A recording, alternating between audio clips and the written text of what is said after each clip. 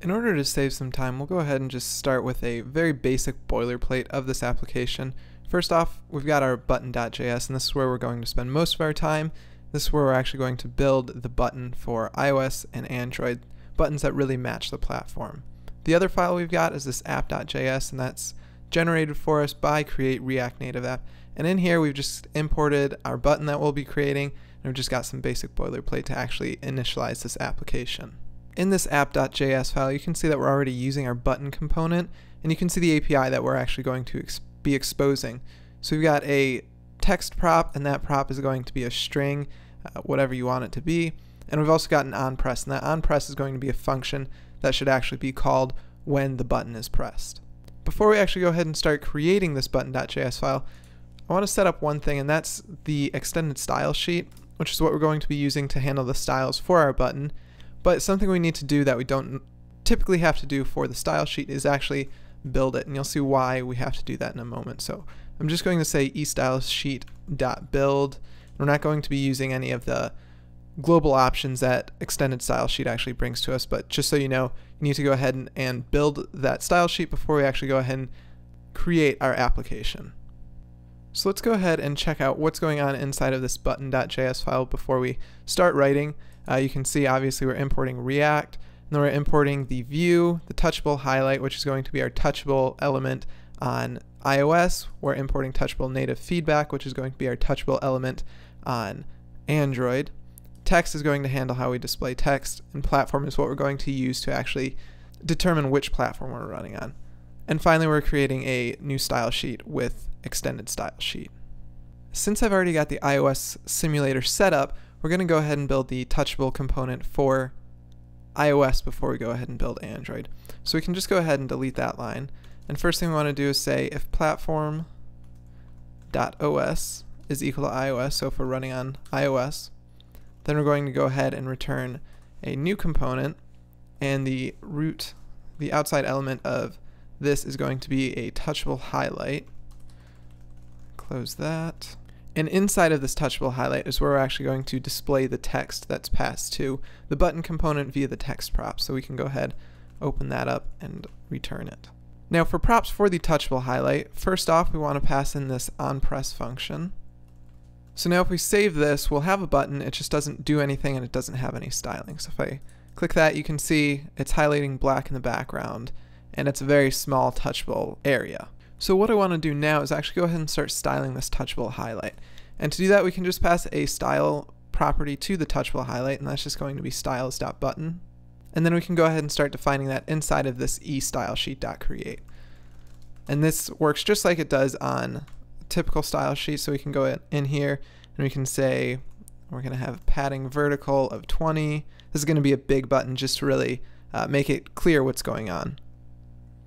We're also going to give it a padding horizontal of 35. And now we can actually go ahead and start breaking into what makes extended style sheet really useful. And one of those is local variables.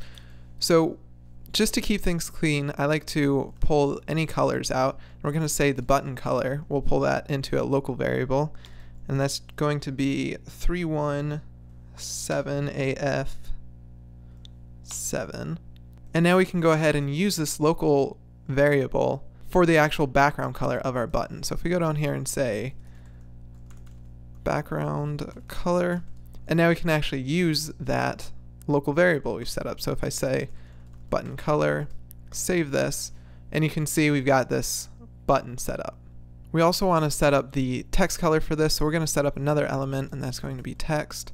And here we're just going to say color, and again we're going to use a local variable which we haven't set up yet, and that's just going to be text color. And we're also going to bump up the font size just a touch, so we'll set that to font size 15.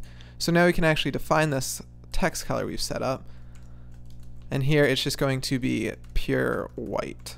So with our new style property set up for text, we actually need to go ahead and define that for the text element. So we'll say styles.text.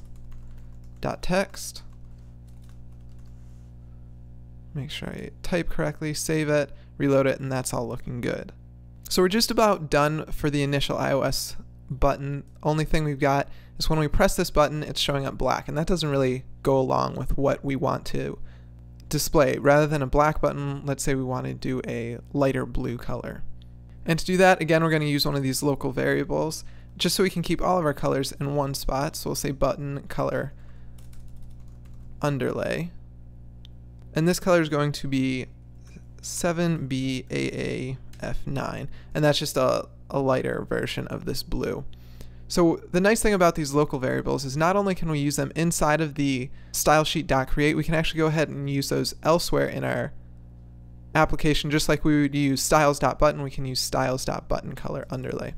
So I can go ahead and go down to my touchable highlight, and in this touchable highlight we can pass a prop called underlay color, and then we can just say styles.button color underlay. If I save this and reload it, and you can see when I actually press this button, it's clearly showing that we're pressing it by making the button much lighter. Now, just to try and match the iOS design specifications, or at least what I tend to see, I'm going to go ahead and round the buttons on this iOS version a little bit. And to do that, what we're actually going to use, because the border radius is going to be different on iOS and Android, I want to go ahead and we're going to use another nice feature of the React Native Extended StyleSheet, and that's media queries, or some semblance of media queries. So we can go ahead and we'll open up a new string, and in there we can pass media, and then we can pass the platform we want that for. So in this case, I want to set the border radius for iOS, and in here I'll say border radius, and that'll just be 4. So now you can see we've got this border radius set up for the iOS button. Press it, okay, it's working. So I'm now looking at the Android version of this, and you can see that I'm getting an error, and that's because down here, when we're creating the button, we're not actually returning anything for the Android platform, just for iOS. So what we want to do now is actually return something new, and this one's going to be a touchable native feedback. So we'll just go ahead, set everything up like we did before. And one difference here, and that's just because touchable native feedback works a little bit differently than touchable highlight or touchable opacity.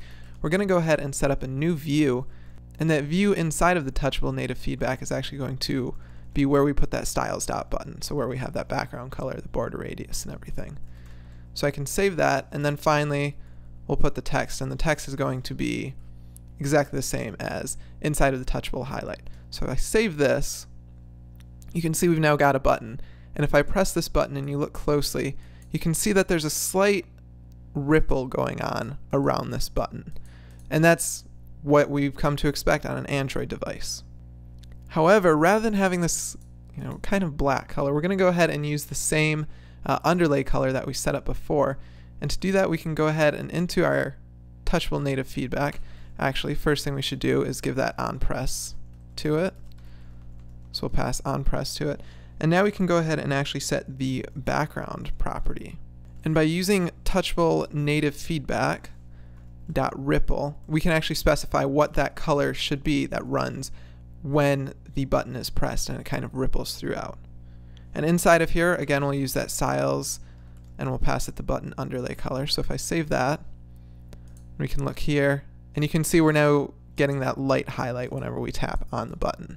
So two final things we're going to do, and those are both going to take place inside of our style sheet that we're creating. And for our button, this time we're going to specify just a few styles for Android. So again, we'll use media and Android.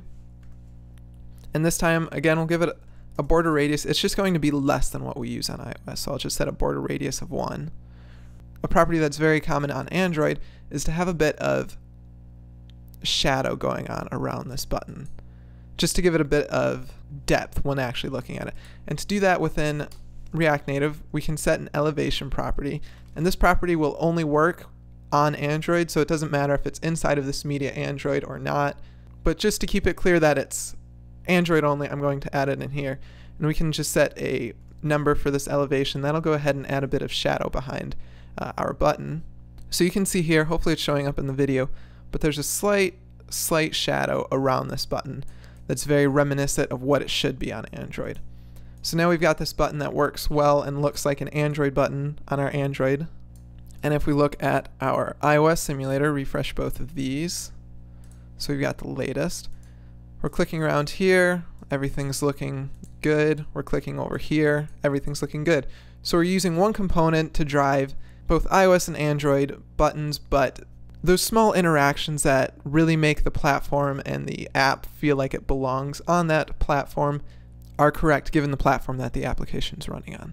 If you've got any React Native questions, leave a comment below or tweet me at Spencer_Carly on Twitter, and I'll get back to you and see what we can figure out.